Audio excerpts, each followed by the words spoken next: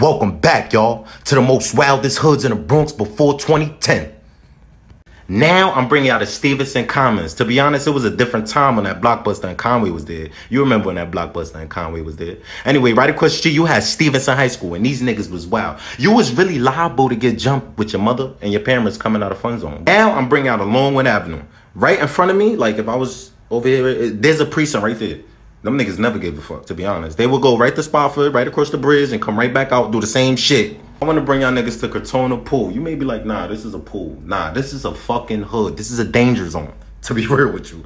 No funny shit. All the hoods used to gather here because it was hot in the summertime. And one time, I seen a nigga dunk the wrong bitch. This nigga left, came back for the second session. The second session started at 4 o'clock. Why the whole block was chasing, it was mad niggas chasing this nigga. That's all I gotta say. It's been long overdue. But welcome back, y'all, to the most wildest hoods in the Bronx before 2010. 225th Street, this was a dangerous zone getting off the train. Especially with them blood niggas that was always outside. And this was kind of like a little Compton, the whole White Plains, because once you get robbed, them niggas is hopping behind niggas' backyards. Now you fucking stuck. Oh, we gotta take the train a couple stops back. We going to another hood. We at Pelham Parkway houses, just 5 stops away from where we just came from uptown. But this, even though it was 7 floors each building, them niggas will leave you in that back staircase. And then you got Christopher Columbus. You know them niggas was really wild. They was running reckless. You remember PPG? If you was outside, you remember them niggas. Now I'm bringing out a Prospect Avenue in 167. Littleville, aka Hustle Ave. Them niggas was about their bread and it was still your bitch. So you had to be careful walking over there. If nobody gonna speak on it, I am. This is one of the most legendary parks in the Bronx. Basil Behagen Park, also known as 23 Park. This shit has so much shit that was held here. Shootouts, basketball games, and dance battles. No funny shit. If you wasn't outside, then you don't know what this park is. No funny shit. And one was here shooting videos with Chuck D and Main Event. Fast Food Club used to hold dance battles and all that. And niggas that was beefing in Forest, they used to come through and shoot at the ops during basketball games. Come on, you know. If you was outside there, you know. Real shit. And this game is like, this park is so legendary because like everybody used to come here.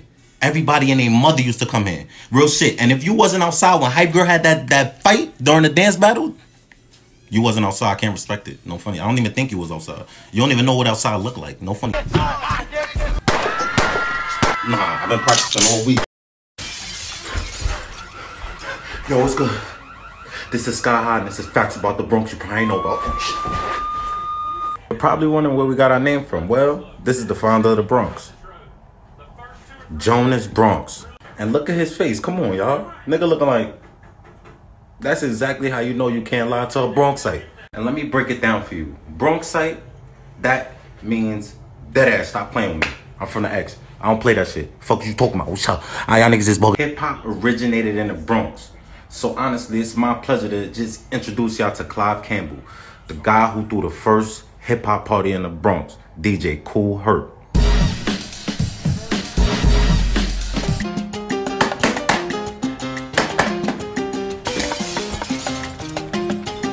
Oh yeah, salsa originated in the Bronx too. Y'all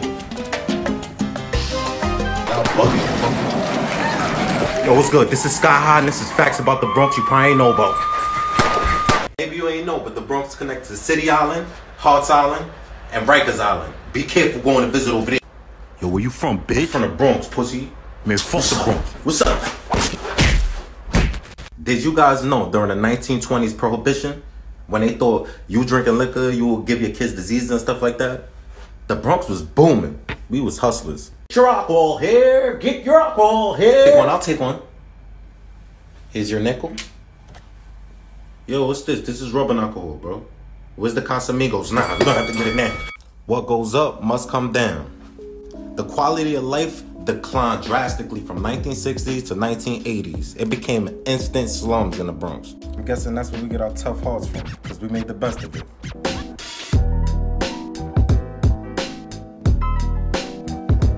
When it's cold outside, I've got the month of May.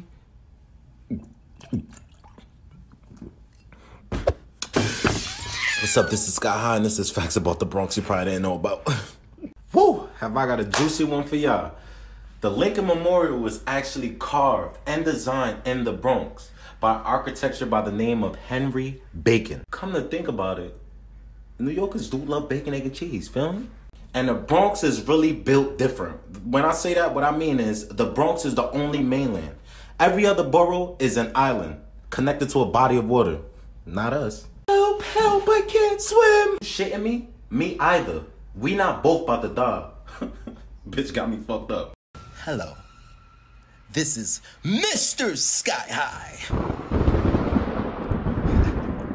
And this is facts about the Bronx you probably didn't know about. In honor of Black History Month, I would like to show you guys some celebrities you may have or may have not known were born in the Bronx. Jennifer Lopez, Fat Joe, Swiss Beats, Cardi B, Kerry Washington, Tracy Morgan, Christopher Reed, Slick Rick, KRS-One, Lord Finesse, Cool Herc, and Africa Bambaataa. You know what other dance originated in the Bronx? You guessed it, breakdancing.